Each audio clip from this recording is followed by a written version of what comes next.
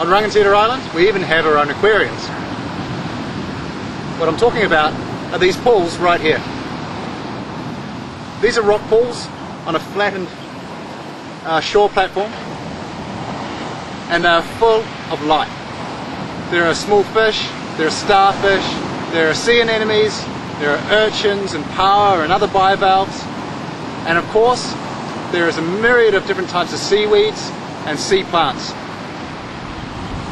So what I'm going to do is I'm going to put the underwater housing on, and I'm going to dive down into these pools, and I'm going to take you for a tour of the rock pools of Rangatira Island. If you live anywhere near the sea, then on a fine day, why don't you go down and take a look at the rock pools in your area.